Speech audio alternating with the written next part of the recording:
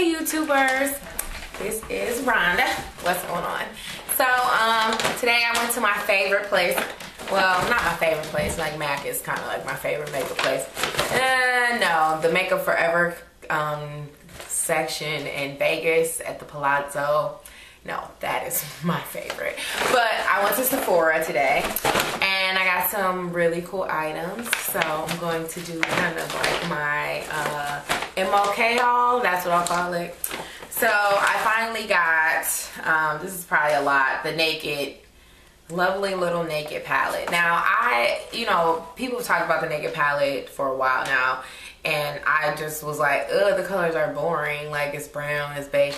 But, you know, it's really, I've seen some people do some really cool things. And for makeup artists who are looking to do weddings, this is probably like the top eyeshadow palette that people use.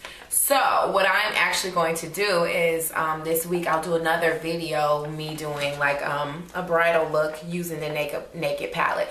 So that should be cool because this will be the first time that I'm using it and you guys will get to see kind of what I do. But this was, I believe, $48. It comes with 12 eyeshadows. You also get a shadow brush and a little bit of the eyeshadow potion. A lot of people love their potion. I just don't like the fact that it's difficult to get it out of the tube. You have to crack the tube to get it out. My thing is that's just too much.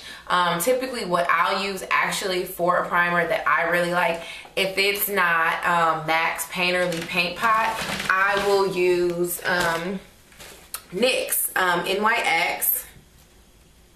NYX, hopefully you can see it. NYX NYX, and they have this eyeshadow base. And it's ESB 01, so it's white. It's like a white base. And I'll use this and it'll make like colors pop anything. Love it. And it's cheap. It's only like $4 and you can get it at Ulta.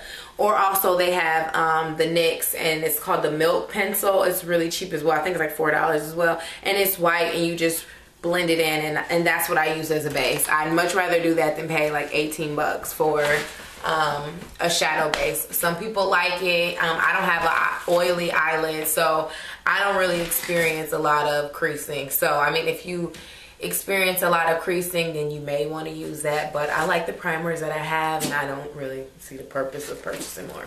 To each their own. So I got the Naked palette.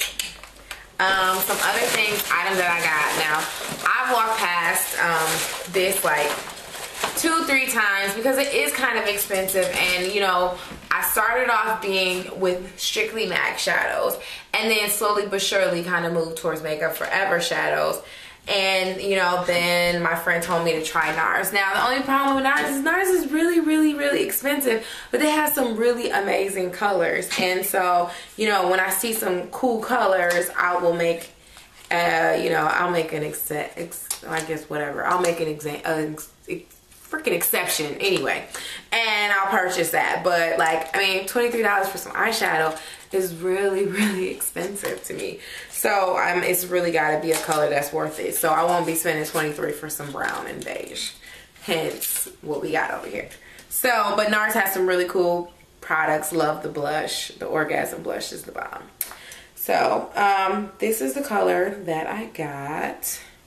It's a little brown. It's called Night Clubbing, and I thought it was fab because it looks like it's a little like an espresso color, but it has a shimmer to it. So I'm going to use my brush so you can see the color.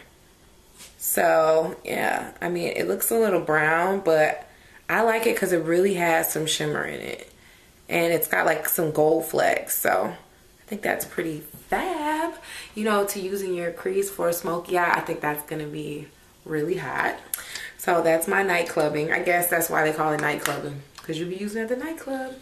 But I love it because it's really pigmented and really good color. I mean, black, you really can't go bad with a matte for black. I typically will use Carbon, but Urban Decay has some really cool colors, and you know, you can't go wrong with a shimmery black. You can always use it in a crease. You don't have to use it, you know, for eyeliner or whatever. You can do whatever the heck you want. Makeup, there are no rules. Well, there are, but whatever. You don't mind looking like a hot mess, it's on you. So, and then the second one I got was Tropic.